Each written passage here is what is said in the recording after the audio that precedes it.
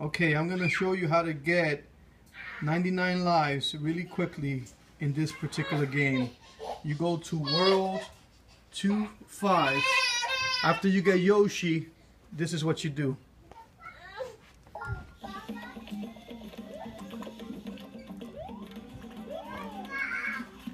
When this cloud comes right here, this is all you need to do is this.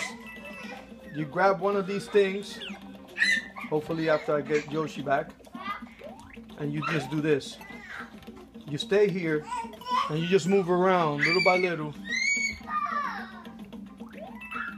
Don't let that thing touch you. You see how the numbers keep going up?